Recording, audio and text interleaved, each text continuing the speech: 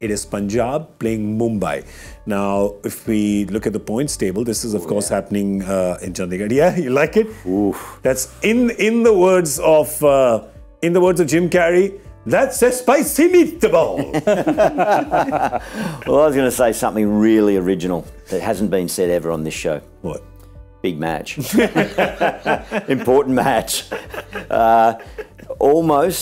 You could almost put a line through Mumbai if they lose this one. Ooh. 2-4. Well, they're 2-4 at the moment. They're 2-4 at the moment. If they lose this one tomorrow. Yeah, 2-5 tomorrow. At the halfway point, 2 wins. That'd be tough trucking from there. So, the numbers there explain themselves. 1 second. So for one of them, because you see they're identical. Yeah.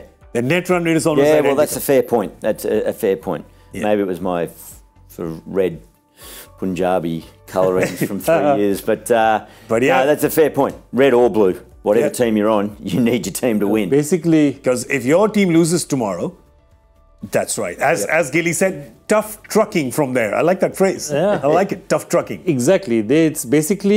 It's a Titanic. It's sinking. There's a lifeboat. There's one seat out there. The other guys has to hold on the side and hope that he stays on. So one team tomorrow. Here, aren't we? I like it. So one team tomorrow is going to be Rose. The other one's going to be Jack. Yeah. And tomorrow's match or the win is that plank of wood that separates you from drowning, from floating.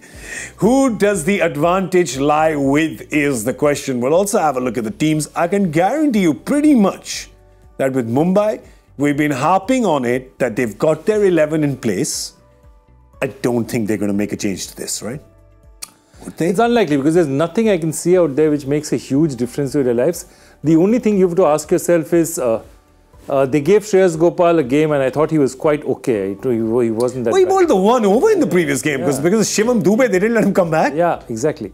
So my point is that this is as good and it's a powerful batting lineup with Nabi coming in somewhere at 7, 8, 8.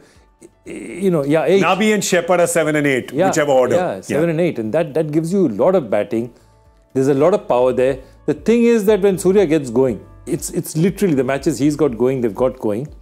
When he's not got going, as happened in the last match, that's the thing, that his ability to change matches is so much. Sometimes I feel they're still over-dependent on him.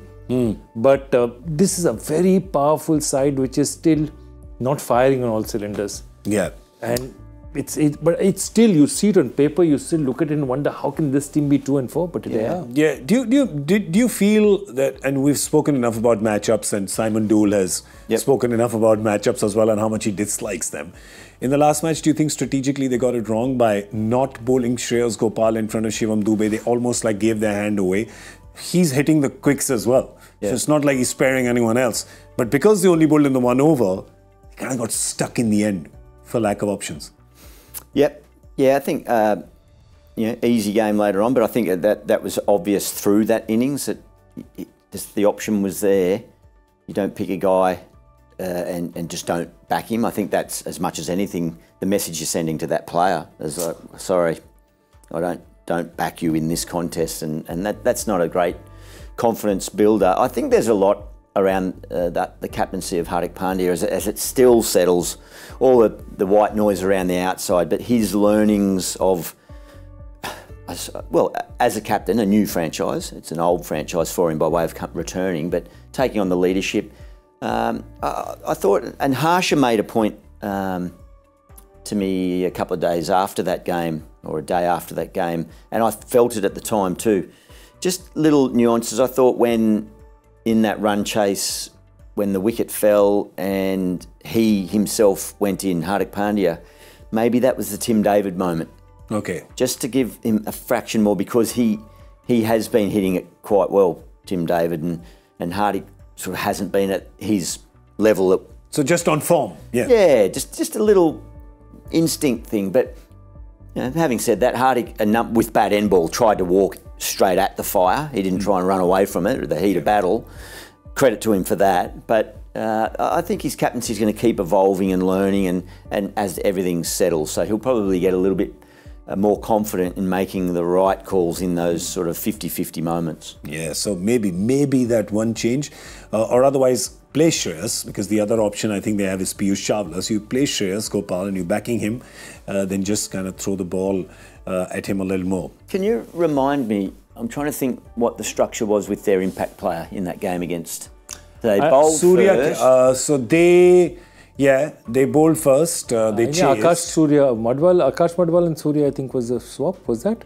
Yeah. Yes, Akash Madwal would have gone out and Surya would have come in. It was Surya who wasn't, right, okay. Yeah, so Surya was not... I think they'll go. I don't think similar 11. Because I think he's just fielding. He's had that operation and all that, so I think they just want to protect him in the field. No, that's fine. I think, again, we can only speculate, not knowing all fine detail, but if everyone's fit and everyone's fine and the conditions are pretty normal up there, I'd be tempted as team management to go again, guys. I'm backing you in. We're sticking with you. Yeah. It was really fine line that we missed out against one of the most dangerous teams around and high quality operations around, organisations around.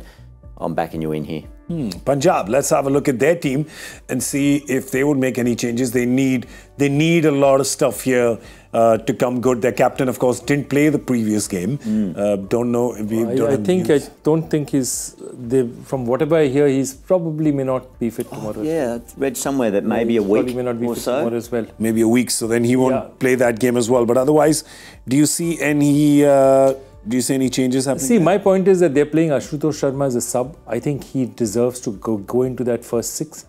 Yeah. He definitely deserves to bat out there. I think the big thing is really their international batters are not giving them enough. And I think that's one of the worries that they have. That basically Bairstow and Livingstone have to do it for them. I think Rabada is bowling as well as he has. I think Arshdeep is fine. I think their bowling is much more settled than it was. And I think Curran is giving them a little bit more with the ball than he was giving them last year. My problem is basically, I think Bairstow and Livingstone is where they are stuck at. Livingston's just back from injury, isn't he? But Riley Rousseau's the one that... Yeah, exactly. That's the one that's sticking out to me. Might be in there, yeah. Yeah, you like the look. I mean, the thing is, Johnny Bairstow's a gun player, and all these internationals are really gun players. But Gilly, I guess the tough one becomes, you've paid big money, you've thought of them in their 11, but I think we've seen with other teams as well now, nothing's holy anymore, right? You're like, if it's not working, you got to go. RCB had well over half their purse on the bench. Yeah. Yes. Yeah. Yep. Well over. Got 280 against them, but yeah, didn't help, did it? But yeah, no, you're right. It's the halfway point of the tournament. As you say, it's the Titanic. Yeah. You got to try and stay alive. Yeah, so it might be time that they make that call, which would be a hard call on because of all the reasons. But any international player really that gets left out it's a tough call because we know they're in the IPL because they're talented, skillful players. Yeah, but I guess if you're not winning, then changes, I guess, have to happen. So maybe we see that one happening. Otherwise, it's not really. The fact is that the batters are all, again, we talk about X-factor batters. There's enough in there. I think the one thing they have to do is just give Ashutosh more of a chance, again, on form. Yeah, absolutely, Shreyas and Ashutosh. The other thing is that, really, Prabsimran, I think, in that 3 position, he's been a bit hit and miss, and I would be really tempted if I have a good international batter, if say Riley Rousseau came in, to give him a position of 3 and give him a lot more balls to face. Fair point, but what if you say, all right, Prabsimran, we've given you your chances, it's not come through. We've got Ashutosh who's in great form and just getting like 20 balls to back of the bag. Put him in at number 3. He's your, in terms of inform, he's your most informed Indian batter. Yeah. Why not just throw him up and let him come at 3? Do you think that'd be just too much for... I don't think so. I wouldn't think so. Worth a shot. My point is all these boys are international. I mean, Ashutosh bats for the Railways. He bats pretty high for the Railways. Yeah. So I think give back the players. I think what's happening is Prabsimran has got one decent knock, but otherwise he's eating a lot of balls. And this format, now the way this game is played, in the first 6, you can't afford batters to eat balls. That's true. That's my only problem. So... You never know. Maybe 10 or 14 in the last match. I mean, that's the kind of thing. 10 or 14 means that's almost 2.5 overs of your power play gone for 10 runs. Yep. So that costs you as a team. Well, particularly against Mumbai, where you know one of those overs is probably going to be Bumrah. So the other 5 you're going to have to capitalise on, because that over is going to be really hard. That one's going to be effectively, you've only got 16 overs to score. Yeah, you got 5 power play overs and 16 in total. In total. You never know. Maybe it's the guy from the Railways who can get Punjab's batting back on the track.